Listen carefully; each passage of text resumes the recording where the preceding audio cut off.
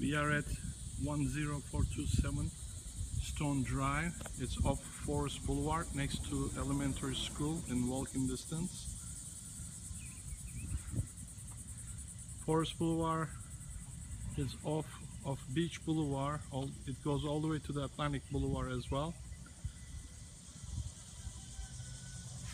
This side of the neighborhood considered a low-income area. Then the other side of the Forest Boulevard are closer to Atlantic Boulevard. But the condition of the house structurally it's very sturdy.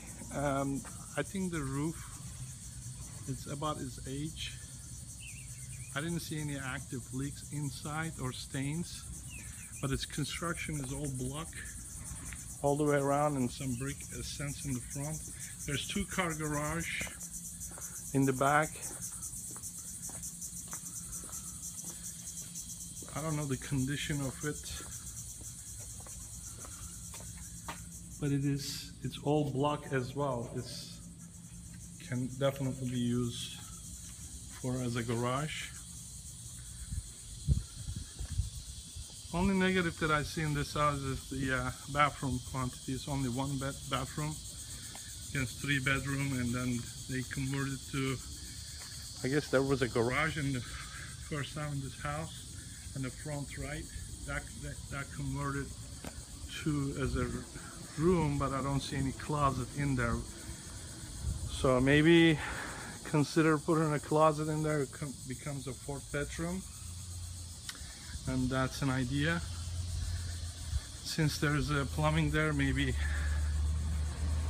we can convert it as a master bathroom, and it makes a 4-bedroom, 2-bathroom house. So I think there are possibilities there. Electric meter on the picture you'll see it's stolen, part of it. I don't know if they did it purposely or not, but there's no actual electric meter on the front. Some damages that I see on the fascia area that needs to be taken care of.